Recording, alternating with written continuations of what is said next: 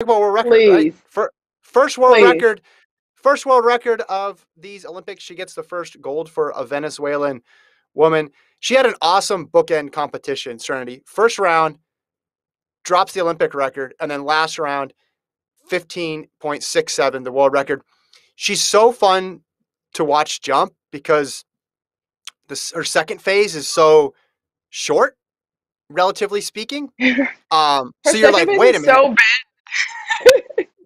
Or is it great? She's the best jumper of all time. Or is Like it she's figured great? out, You're right. yeah, she's figured out maybe everybody else has been doing it wrong, and then she just Maybe flies everyone off. else has been doing it wrong. Yeah, she flies in that last phase. It's almost like the second phase is purely just a setup to go crazy far on the third jump. And it was one of those where, they have the line in the pit that you can see. And sometimes Hmm. because the long jump, like you see the mark, but you don't really see the mark. You're like, okay, I see where there's a big indentation, but maybe their heel slid back and it's actually shorter than I think. And I Hmm. always think it's longer. And then you see, oh, they got over 8 meters in the long jump. But then you're like, oh no, it was actually 789 or whatever. This one was so clearly the world record. It It was was clear as spectacular to day. watch. Yeah, the line was here. She was here. I mean, it was awesome. So congrats to Rojas for the gold and the world record. Congrats to her. I have been watching her for a long time. I just knew this world record was hers, honestly. She has been scraping the line for a while now. And you're right, whenever we see like the world record in the sand right there, Mm-hmm. I thought three other girls beat it, honestly.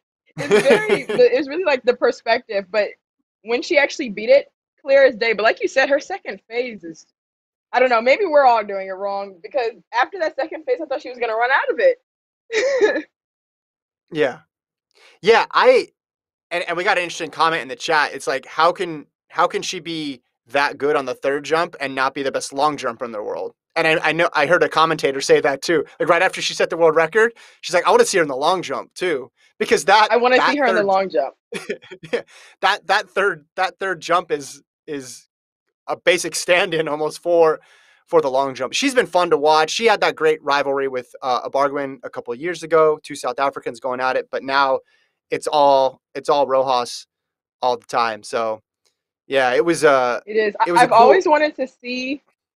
I've always wanted to see the top athletes just go into another event because even with like a team Mo, we were looking at her like, oh, I wonder what she would run in this. I wonder what she would run in this.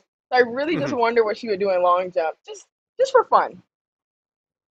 Yeah, yeah, 100%. It would be. I mean, just because she displayed all the attributes, it was pretty clear she already had the attributes of a good long jumper just based on uh the sheer distance. But then when you add in just how she got to 1567 was pretty interesting. I also want to see. I know the stat nerds out there, they'll break it down by phases. I'm excited to see when they break it down by phases and compare it to the old world record, just how different her second and third phases are. Yeah, she's got a 727 long jump. 727.